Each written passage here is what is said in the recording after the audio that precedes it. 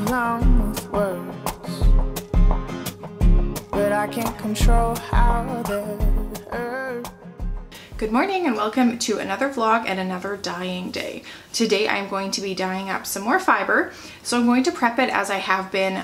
First when I weigh it, I wind it into the ball and then make kind of like a large skein with it and tie it off. So for my first color, I decided I'm going to do both the BFL, which is on this side. I'll see if I can get you to see the difference close.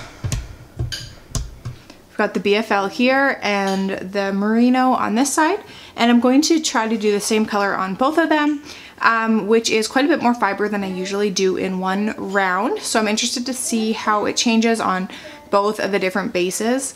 And my plan is to do something in the mint family. I've been really loving mint lately. I have knit myself a mint sweater and my daughter as well. And so I decided to try to translate that onto the fiber. So my fiber has been soaking in the citric acid solution, but I'm going to mix my dyes because it is nap time and I'm using my opportunities. So I have some of the citric acid water in this bucket right here that I'll be mixing it with. And I do want to make quite a lot because I have 400 grams of fiber to be dyeing. And so for my mint green, I'm going to be mixing yellow and turquoise to make a green. And typically if you're mixing like paint, you would mix it with white, but since we don't have white dye, I'm going to be really diluting it. So I'm going to need quite a lot to dilute within my mixture. I don't think I've ever really talked about these, but I picked up these little itty bitty measuring spoons on Amazon a while ago, and I'm so glad I did. When it comes to writing down recipes and things, to be able to get to 1/64th of a teaspoon is really helpful, especially when you're doing small batches at a time.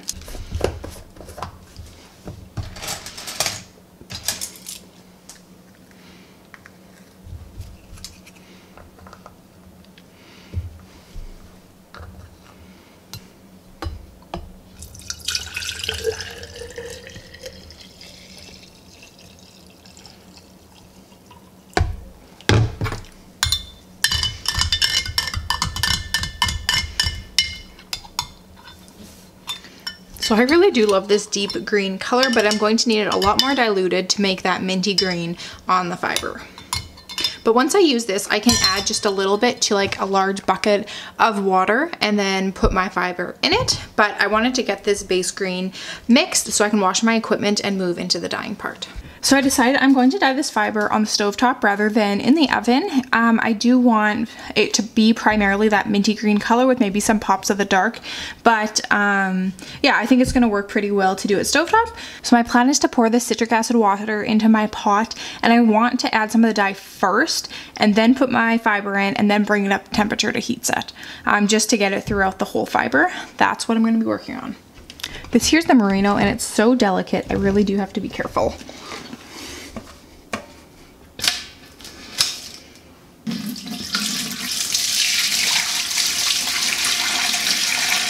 I'm going to be dyeing the merino first and then I'll do the BFL after. So far, I just have the citric acid solution.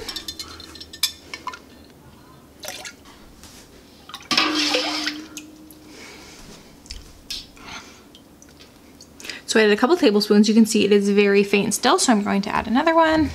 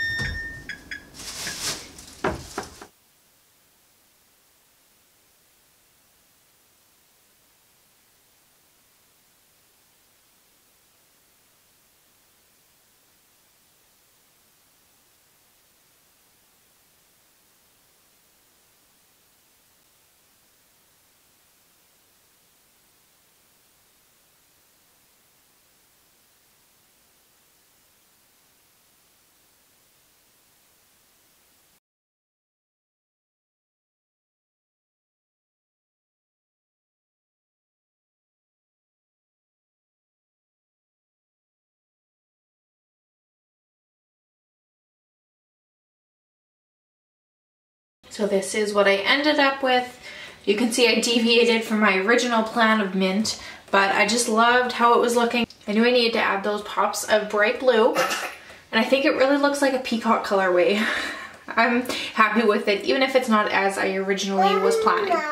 So I'm going to do a second go at doing the minty color, and this time I'm going to try to be a little more restrained and not add the speckles and make it into something else. So I'm going to use the same sort of dye recipe to get to the mint, and I'm just going to leave it really subtle, really diluted, so that I don't get so much in such an intense color. And yeah, I'm going to mix that up today.